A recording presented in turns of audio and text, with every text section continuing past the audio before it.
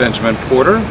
I'm a photographer, and one of the things I do in my photography is take panoramic pictures. This camera is quite unique because it's about 90 years old.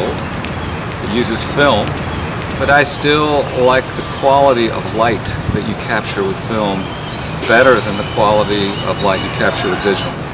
When I got into panoramic work about 15 years ago, I used it quite frequently for groups.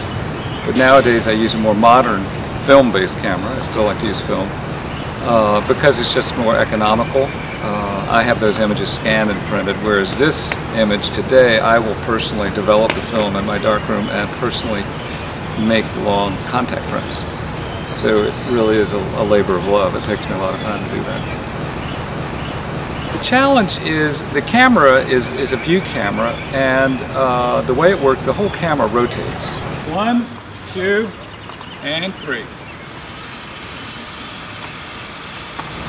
So your group, you need to line up in an arc as well to match it, and that way in the final image they'll look like they're standing in a straight line.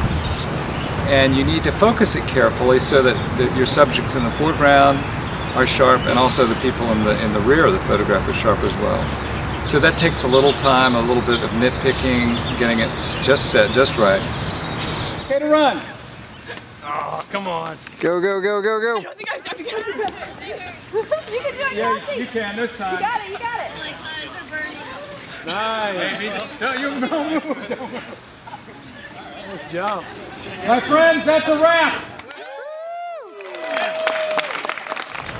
This is unique. I think people like the experience of seeing the camera work, and it's not fast. It takes some time and some commitment, but the prints are beautiful, and that's why I do it, because the quality of the image is